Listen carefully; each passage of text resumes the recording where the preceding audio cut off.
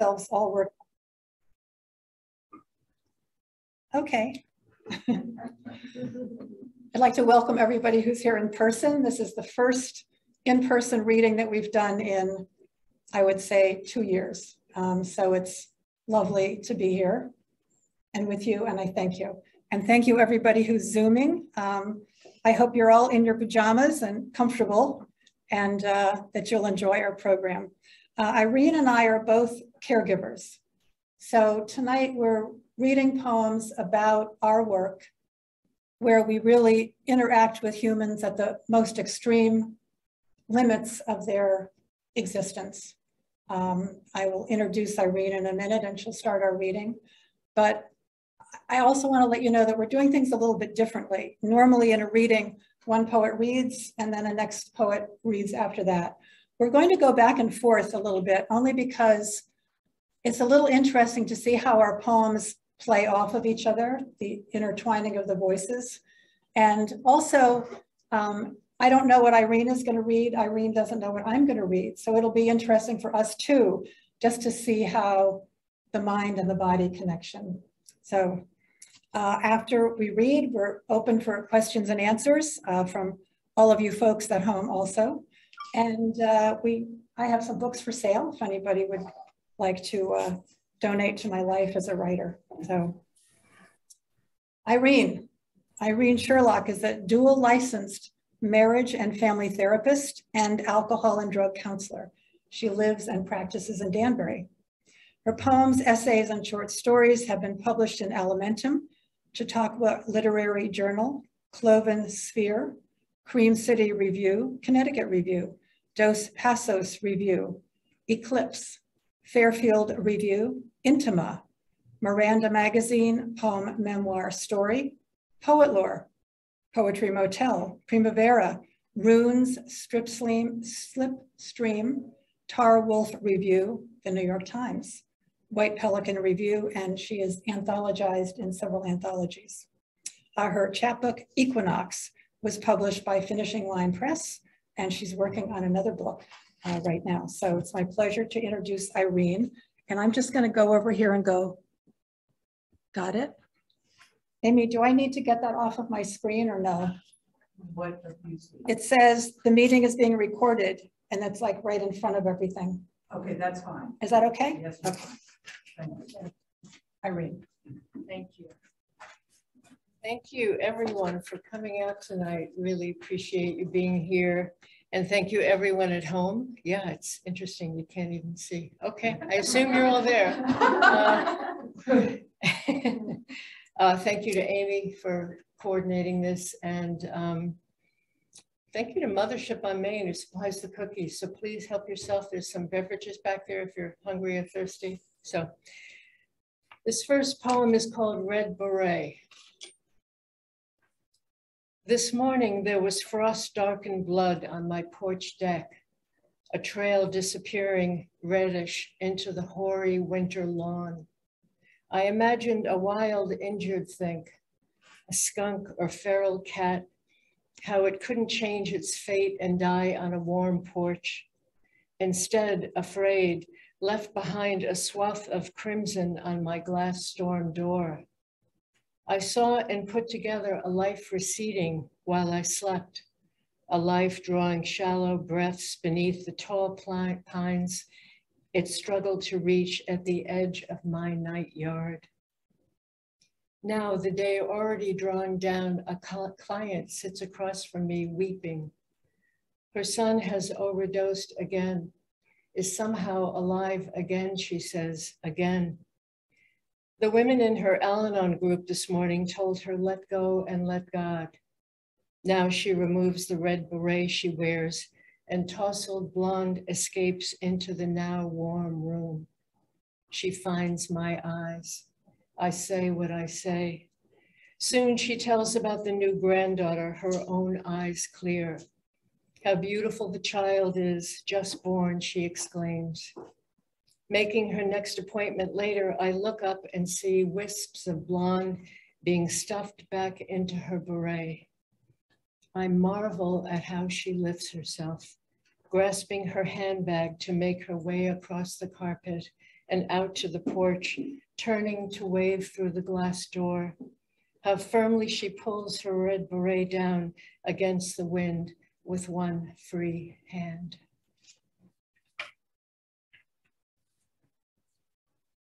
Rorschach. Above my desk, a flock of yellow birds look out from a white canvas. They stare, inky eyes, orange beaks, streaks of feathered green. Yellow birds, some close, some distant on a branch from an unseen tree. Clients want to know what it means. I like it, they'll say, as if appreciating art means they're not too far gone. No one wants to be too far gone. When I'm making their next appointment, they'll search my bookcase, scan titles about couples therapy, eating disorders, addiction. One man stands and inspects my license. A regular turns on the fan each week, complaining about the heat. Almost everyone helps themselves to the candy jar, Tootsie Rolls, Snickers. They tell me about their next court date or their crazy ex and how dare that son of a bitch say I started it. They sit across from me and tell me things, and sometimes ask about the birds in the painting. I have no real answer except to say it's a gift from my niece, an artist. The man yesterday fingered his appointment card, cocked his head, seeming uneasy with this explanation. Or maybe he was thinking about the rain pelting the window, how it's a long walk down the hill to the bus stop.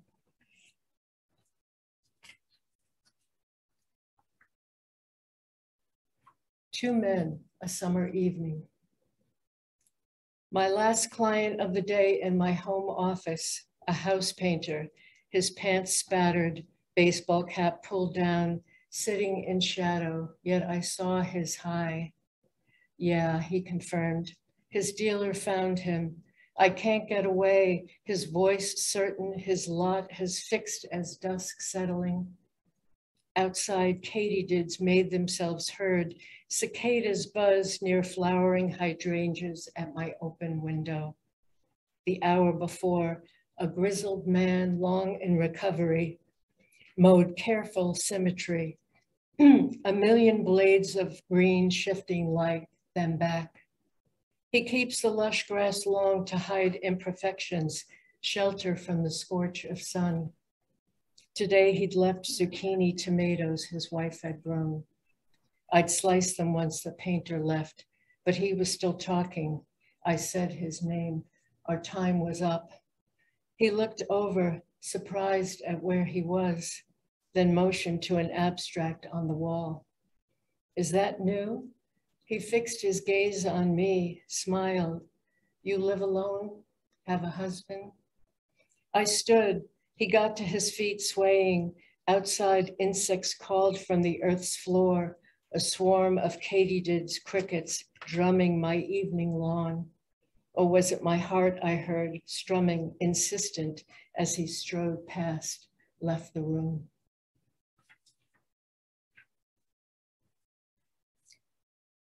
The antidote to addiction is connection, emphasizes the physician as I pause my virtual training, go down to the kitchen for late night apple and cheese.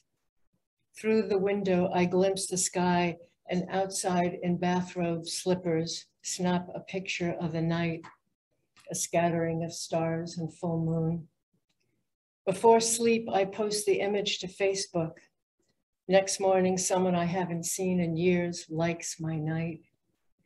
In our 20s, she and I would finish our restaurant shift, sit drinking Chardonnay. Less lived in our bones back then. She barely mentioned her college rape, how she dropped out afterwards. Instead, we vowed to see Italy, live on pasta and wine. But I started college. I heard she went to rehab. The night she messaged on Facebook, she was gray-haired, sober, 32 years, smiling in her profile picture. I barely knew the woman with the grandchild on her lap. Still, she remembered, asked, "Did you ever see Italy?" "No, not yet." I'm going to introduce Cortney. It's my privilege. As a registered nurse and then as a nurse practitioner, Cortney worked in the operating room, intensive care, oncology, and for many years in women's health. She's the author of 5 poetry collections, most recently Daughter, and I Hear Their Voices Singing, poems new and selected, which are for sale somewhere afterwards.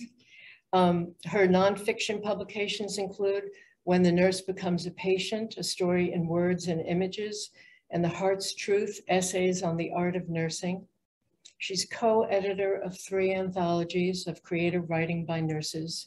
Her honors include an NEA Poetry Fellowship, 3 Connecticut Commission on the Arts Poetry Grants, 2 Connecticut Center for the Book Awards, and 6 Books of the Year Awards from the American Journal of Nursing. Cortney served as the first poet laureate of Bethel, Connecticut from 2019 to 2021. Please welcome Cortney Davis.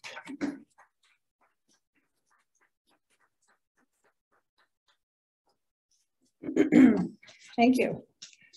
Well, I never really wanted to be a nurse, but I ended up being one. My first experience with nurses was when I was about, I think I was about 12 or 13, and I had fallen off a horse during a riding lesson. And a week later, all of a sudden, I started having some physical symptoms. And this is a poem about that time. It's called Blood Clot. I got sleepy. My right side became lazy, then wouldn't move. Inside my lids, a plush curtain turned my friend's face into a ripe tomato. Mother's purple violets against the porcelain kitchen sink became that thick pulse stopped in my brain. At 12, I never wanted to be a nurse, but head down on my arms at the table, I sensed the potential in disorder. My friend chattered to keep me awake while my father phoned the doctor. When he said, emergency, Dad opened a can of Campbell's bean and bacon soup, stirred it slowly in Mom's enamel pan. Keep talking, he told my friend, while I obediently spooned with my good left hand the dusty aftertaste of soup he'd make me finish first. When all I wanted were alarms, women in white, bright enough to burn, running with me in their arms. When at last I was delivered to their headlong rush, their quick needles in my vein, their silent bedside vigil I could count on, I vowed I would always love their way, fierce, physical. Then they returned me healed to that calm, silent kitchen. So of course I ended up being a nurse. And I learned that, as Irene knows, we have many stories in our work with our patients and our clients. I did my psychiatric rotation many, many years ago at Fairfield Hospital. Does everybody remember the Fairfield Psychiatric Institution? It's been closed many years, but it was an interesting place. And when I was a student, a group of students, and I think it was second year, we did a rotation there. We had to learn to interact with patients. Psychiatric rotation. The snow that December fell in drifts, white as our support hose and clinic shoes. As we slipped our way into the building's steamy rush, faces slapped by heat, we climbed to the men's ward and lined up like children, while nurses in jeans and t-shirts, their keys a silver jingle, bent over meds or forms, ignoring us. Finally, a man in a white lab coat led us around the ward, reciting names and diagnoses, what meds worked or didn't, who were the biters, kickers, screamers, until the charge nurse said, "Welcome to the loony bin, that guy is a patient." Our instructor shared the joke, passed out our assignments, men with whom we'd bond, spin words into a process report, recording our every question and their response as we tried out the magic we'd only read about. My guy was young, scary, tall, blonde forelock, carried his guitar, nodded at my name, motioned me into a side room where he played his songs, wouldn't talk. And I sat legs crossed, hands in lap, starched cap, blue uniform stiff as my cheeks, my heart pooming when he stood and locked the door. The ward outside was blurred by the trick of glass, a smear of patients pacing, the faint chink of keys, and me without one. No escape, a bird trapped in the eaves, a dog chained. I sat, didn't move, didn't flail my wings or howl for help, didn't move. Sweat damp, stale air only half drawn in, muscles locked, don't flinch, don't scream. I checked my watch and lied. Oh, look, all the student nurses have to leave and I'll be left behind. Smiled the words at him, and he rose, slung down his guitar, unlocked the door. The next week he was gone, my grade an F, my report blank, only the terror of the silent page. A nurse with black hair, blue eyes told me my boy'd been agitated all afternoon. That night threw an orderly down the laundry chute, killing him. Shit happens here, she said, and gave me an easy one. An old man I danced with that Friday afternoon. Social hours, us student nurses waltzing with any man not too drugged to move. Old tinny phonograph, all of us shuffling around the floor to the music's whine. An unforgettable experience. Later on in my career, I started nursing in the intensive care unit. And then for a long time, I was a head nurse of the Danbury Hospital's first oncology unit, cancer ward many years ago again. And this is a story about one of our patients. And in the poem, I call her Marion. The poem is called Stoned. Marion asked for grass. You know, she said, it's true, it's not the dying, but the pain.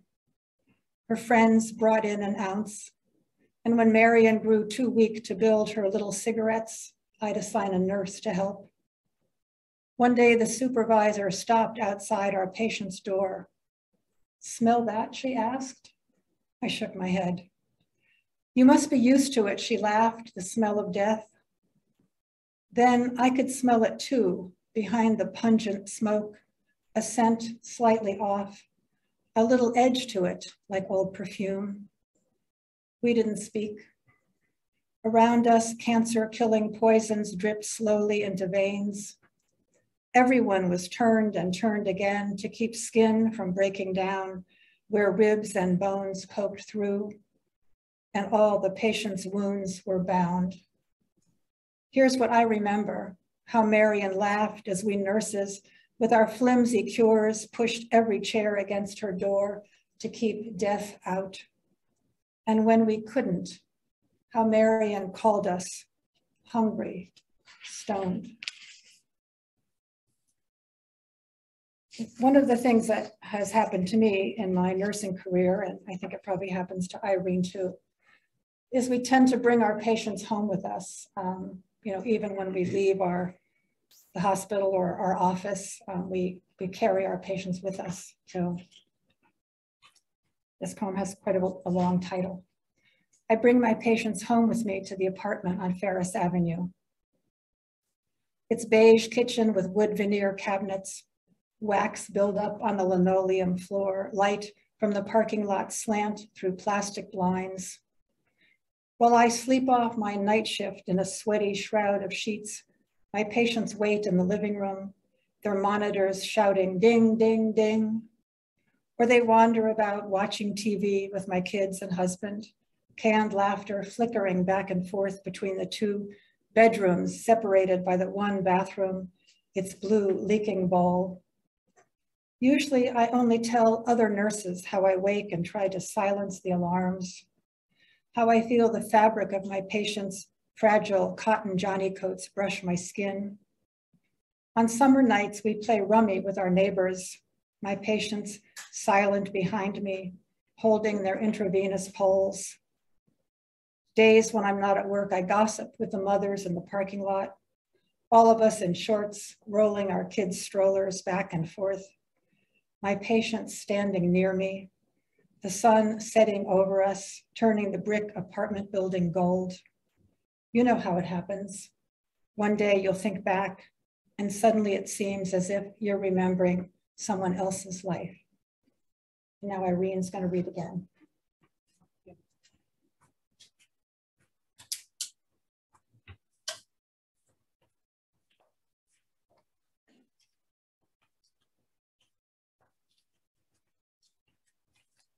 Okay. Honey. Rich with food stamps, my grandmother roasted Sunday chicken. She in her one good dress, me her only guest, cloth napkin in her lap, my lap, sorry. Let me start over. Me her only guest, cloth napkin in my lap. Honey, pass the gravy, she'd say. Years later, a red-haired banquet manager tasked with training me, smooth the white tablecloth, then move the water glass to just above the dinner knife. Goes here, honey, she said. Yesterday at the eye doctor's, the assistant put cold drops into each eye. I checked my phone. She drew close.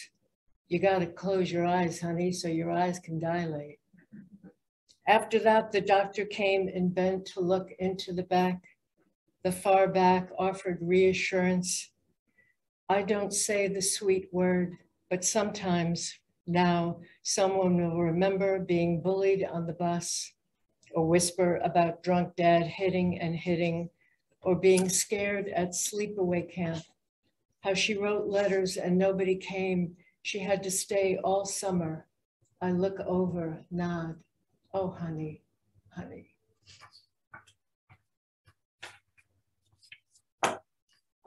I came to this profession late in life, 10 years ago. I did a lot of other things before, but I was fortunate enough to work at MCCA for 7 years, and they taught me everything I know about addiction. They were an incredible resource for me, and I could consider myself so fortunate. And this is a poem that came out of my experience working when I used to do men's groups, which is something we did a lot of. It's called Progress Notes. Pushing through the double doors at work, I think about my brother in the hospital, who I'll call before men's group at 5. Tired guys who yawn and say, their stomachs growling, how they're better than raking leaves, lifting garbage, but that's all they can get with a record.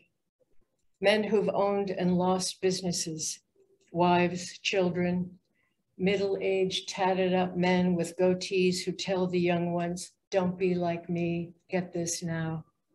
Young ones slunk down behind hoodies, push back their Yankee hats. Someone says his mouth waters just driving through the neighborhood where he scored.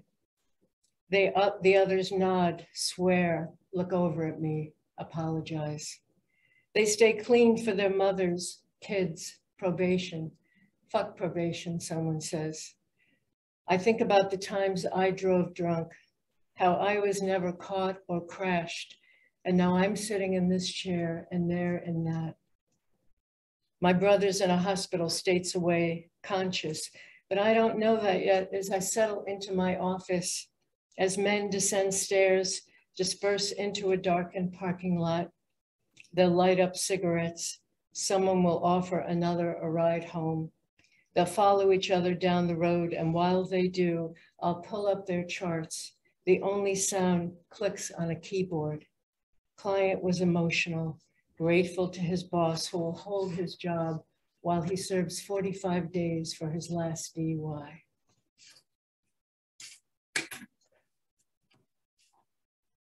At the beginning of the pandemic, we didn't know what was going to happen. People in my field, you know, where our clients were saying, well, I'll see you when we're back in person. And of course, that didn't happen for a long time. So We all got used to doing telehealth, and there are some clients that I have never met in person. It's kind of amazing, but anyway, this is called Early Days. The first weeks we took to our homes, businesses shut, schools canceled. I woke tired, kept distant in supermarkets, waved to others on the road. As a therapist, I Zoomed to meet the man with 3 kids who lost his restaurant job. Then the woman whose mother, 90, was confused without her daughter's weekly visits. A teenage client moved her iPhone around the room. "Watch this, doc," she said, showing off a 1,000-piece puzzle sorted by color, pattern, and assembled border. I slept a full night after I turned off the news and played Yo-Yo Ma, the Beatles. Mornings, I purged files, sorted cooking magazines unread for years, simmered beans with ham, thyme, ate by candlelight. The table set with cloth and wine. Every day I sought the guarantee of my yard, dragging the wheelbarrows of mulch spread with bare hands. Delicate green shot up, and the second week I arranged cut branches of forsythia, made salad of dandelion greens, cleaned the bird bath, watched a titmouse drink from the ceramic bowl. Today, I Zoomed with a client sitting in her kitchen by an open door. Yesterday, her daughter's hamster died. After tears and a backyard ceremony, the child opened Monopoly. A grown son put down his cell. The microwave hummed as the family waited for popcorn. Her husband, who traveled for years, rolled dice across a colorful board.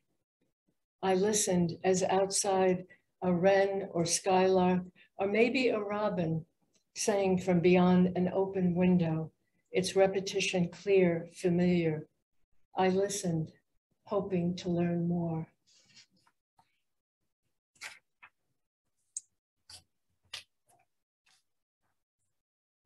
"17 pocketbooks. The man who lost his wife at 51 years is trying to figure out if he wants to live. The kids are not enough, he says. Even asleep, I keep reaching for her. They had cocktails every night, whiskey sours on the weekend. His wife liked the little smoked sausages they got at Costco. He tried to get her to watch her cholesterol, but she said, "Gotta die of something." 4 months and he still can't remove the glass of water by her nightstand, can't take her toothbrush from its cup, or the face cream from the vanity. He's going through her things though, the kids insisted. She had 17 pocketbooks, he says in disbelief. He describes her favorite, a green leather handbag, went perfect with her fuchsia lipstick, she used to say. One of them is this suede thing I thought was so ugly, a hippie thing, but I never said nothing. She loved it. In the bottom of a denim satchel, a blue comb threaded with gray blonde hairs he will never throw out. And in a checkered beach bag, one sandal tangling her sunglasses in its frayed strap. Also in a black velvet clutch, a crumpled pack of Salems. She was sneaking. He has unearthed a wife he hasn't quite known. He didn't want the bags to go to Goodwill as his daughter suggested. So instead, each night he picks a different pocketbook, lays it on her pillow, and sometimes uncaps the fuchsia lipstick as well. Cortney?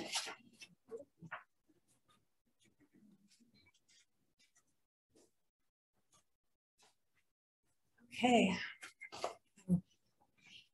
Everybody okay? Yeah. I worked the last several years of my working experience, I worked in women's health. And here's a couple of poems from that time. Examining the abused woman. Her face when she turns is like a peach, left in the refrigerator drawer too long, nose and cheek caved in, as if underneath the fleshy matrix has been chewed away.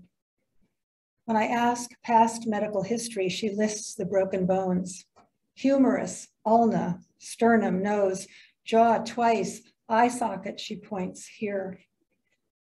I palpate her face, dip my fingers in the little valley of her clavicle, scared to press too hard. I see her bare. She breathes, I listen with the stethoscope, her breath like wind drawn down a New York alleyway. All the time we talk. I memorize her puffy feet, the scars that rise like topographic maps across her abdomen. Hand slicked with lubricant, I probe to touch her ovaries, hold her uterus between my open palms. She says she lives in Westchester, a home of sorts. I finish the exam. She dresses and, not looking up, thanks me for being kind.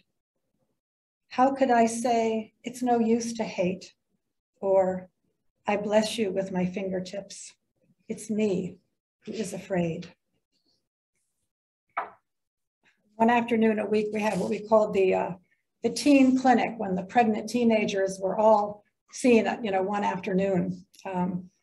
And that was, the picture of these teenagers just stays in my mind.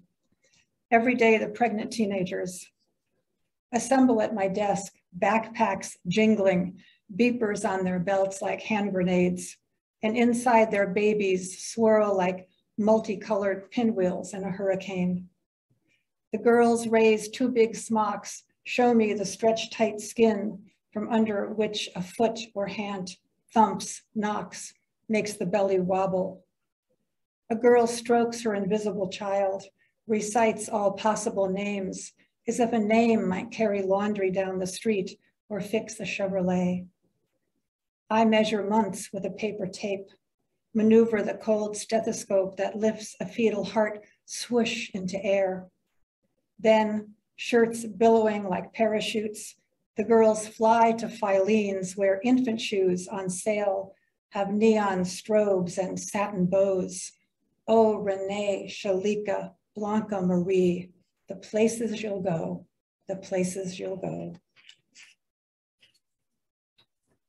One thing I think that happens to caregivers is we often end up caring for our own families in many ways. So this is just a little poem about that situation.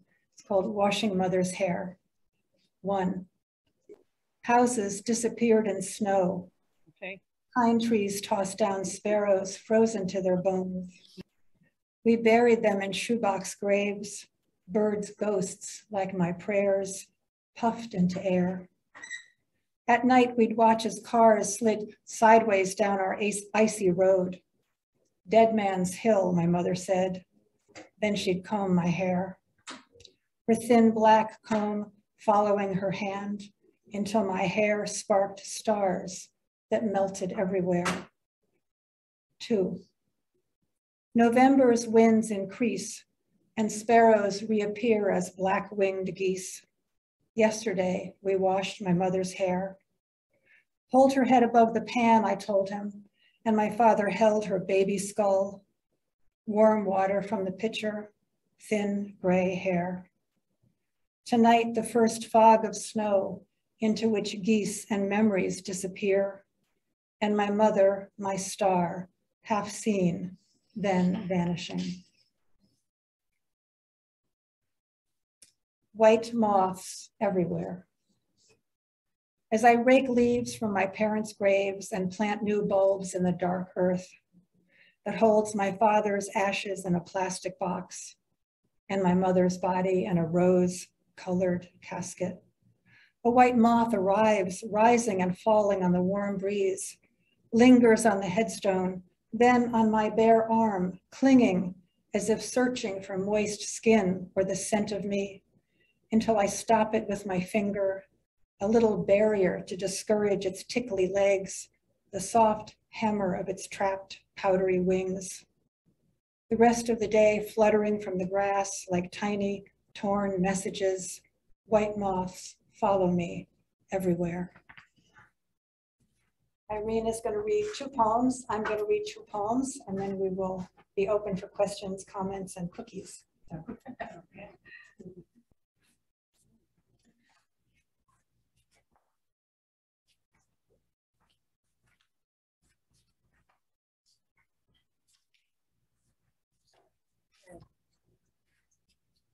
They make up stories about me, my clients, whether I'm married, divorced, straight or gay, a single parent or childless. Perhaps they wonder if I'm vegan or a Buddhist. And occasionally they ask, but mostly I'm learning them, though sometimes I make up what they make up when they visit my website, considered my photo. And what do they think when they pull up to my home office, peruse the tended perennials? Do they picture a hired gardener or me in dungarees and trowel? Or an artist me, unknowable, as they peruse my artwork? Do they take in the fragrant apples in the bowl on my counter? Imagine me making pie the way my hairdresser muses about me, then goes on about the photos on her station, her own life, or else the restaurant with the arugula and the goat cheese salad. I vow to report back next time. My clients knows ours is a one-way street. Even so, when I'm planning a hiatus, they occasionally ask, going someplace good? I don't tell them if I'm off to Mexico or that I'm going to visit a sick friend or that I'll be home cleaning out the basement.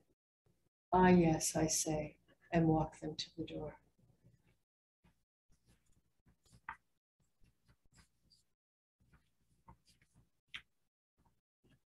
I work as a therapist so I can listen to the man who won't stop drinking. Yesterday, his wife threatened to leave, but he knows I won't.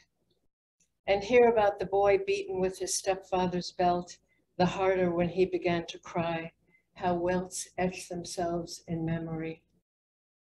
The woman whose husband left years ago, I hear ache in her voice, saying she'd take him back in a heartbeat, even now. Chocolates on my desk, an offering. A towel to dry a woman who arrived today, gasping in a downpour. Years ago, I worked at other things, made better money, but now I choose instead the sanctuary of this office, its matching pattern chairs and box of tissues. I listen like the mother they never had, like the mother I always wanted to be, delighted about the new baby, sad about the lost cat. I laugh at the team doing stand-up in my office and breathe in and out around another's panic. I hold my breath as they do, take in their sorrows, the miscarriage, car crash. All these beating hearts reaching out, one by one, they seat themselves in front of me, all flesh and bone and nerve. Thank you.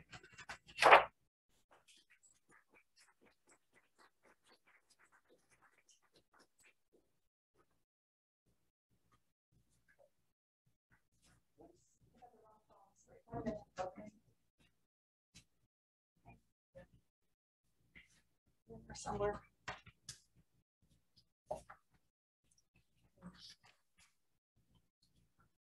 I wanted to at least read one poem in tribute to all of the caregivers who are working during the pandemic.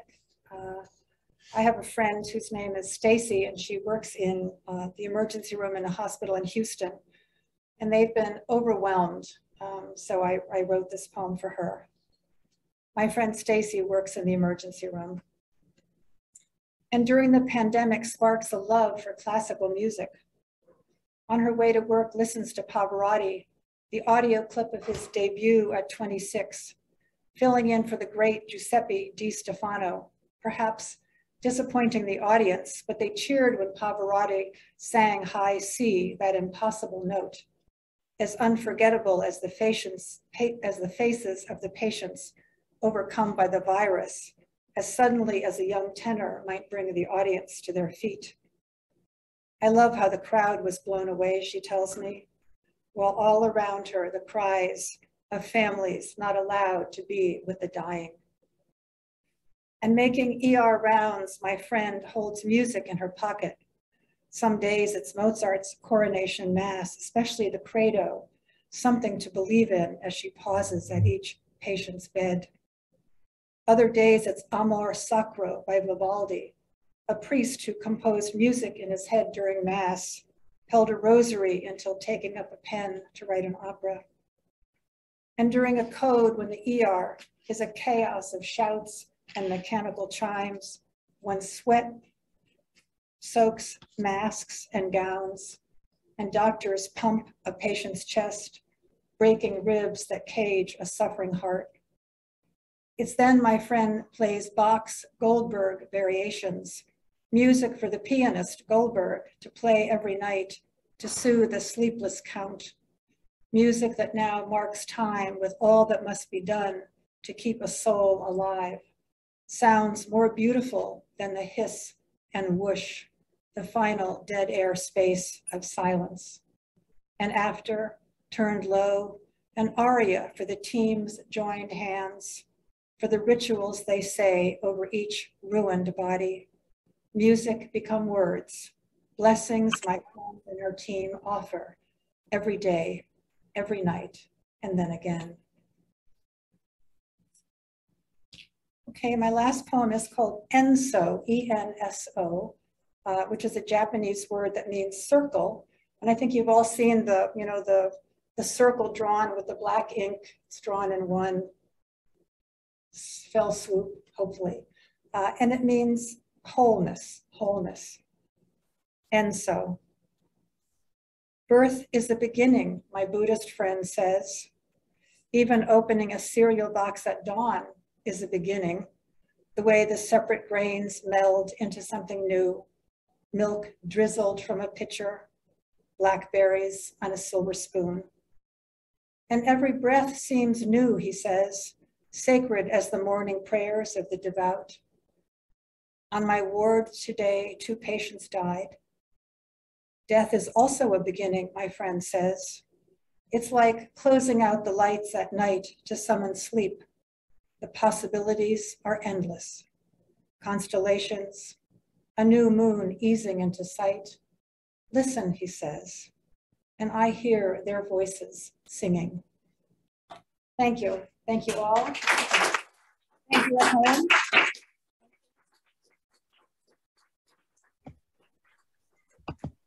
If anyone has questions, comments here or there, we'd be happy to answer.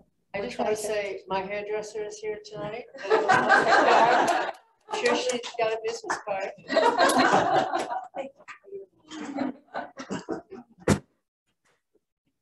There are cookies and refreshments in the back. I don't know if anyone at home has any comments or questions. And anyone here? Can you hear? Yes. Yes? Yes. Cortney, it's Frances. I just wanted to say congratulations to you and Irene. Frances from St. John Paul II. Hi, Frances. Hi. Beautiful. Both of you. Beautiful. Thank you so much. We go back 37 years at St. John Paul. We do. Frances and I worked together many years ago, 37 years ago. I beat 37. When I was a child, you guys were in my house. I know. I know. I know. Wow. Thank you, Alexis.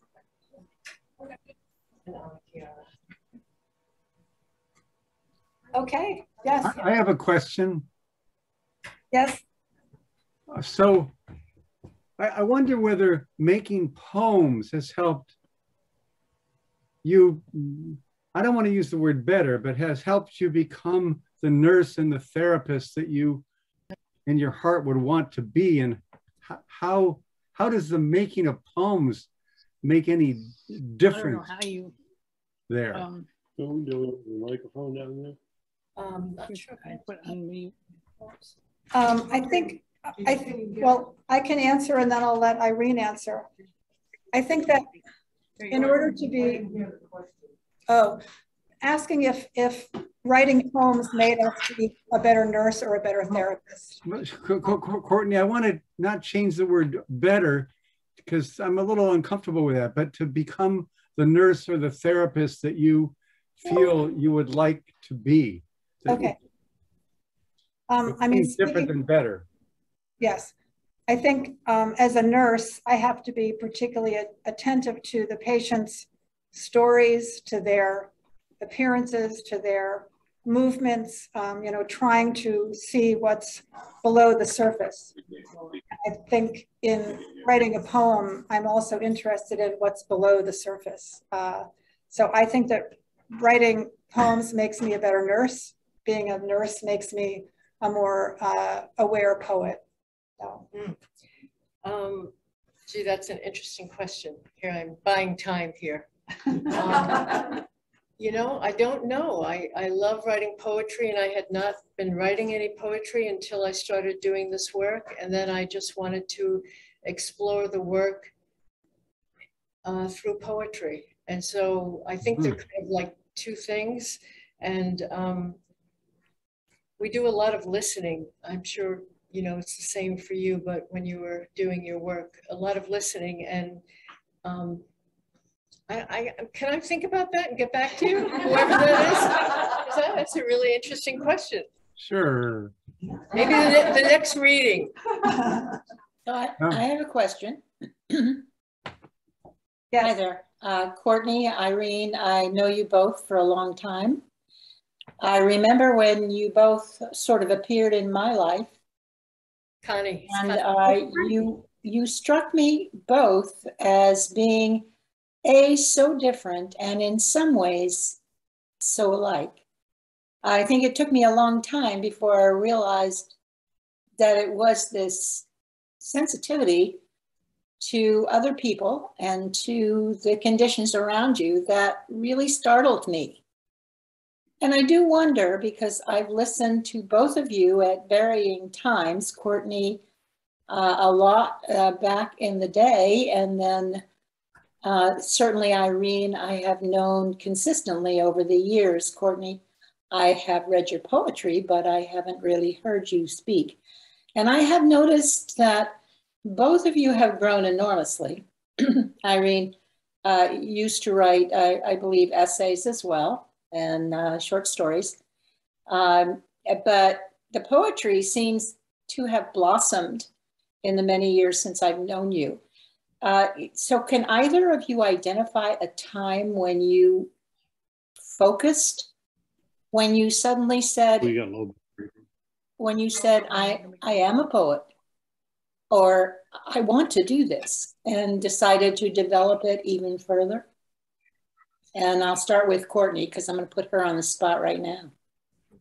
You should say the question. She's asking if there was a particular time during which we felt that we were poets. And now it's locked up. A couple of years ago, I went to a conference and they gave me a name tag and it said Courtney Davis Poet. And when I looked at it, I went, wow. So I would say that even though poetry is a really important part of my life, I don't really think of myself as a poet. So I don't know. Well, I'm going to give a different answer maybe than the one Connie. This is our friend Connie that, how long would it, you know, 40, 50 years? I don't know, a long time. And I remember going into a writing workshop and Courtney got up and read a poem. And I was a freshman in college, non-trad student. And I heard her read a poem and I thought, I want to do that. So I didn't say I want to write poetry even, I just knew I loved it. I fell in love with the form, you know, slowly. And it's still even hard for me to identify myself as a poet, even though I love writing poetry. So once again, I don't know if that's a good answer or even an answer. It's a good answer. They're both. Irene, can you hear us? Irene, can you hear us? Yes, yes. It's Shelley and Ira. Oh. Joe Fisher, I'm just going to announce you to the group here. He's a wonderful poet. Yes, thank you. Well, I'm just heard two wonderful poets, and what an honor it is to be virtually in your company. I liked the photograph you put on Facebook today about the snow on the tree on your lawn.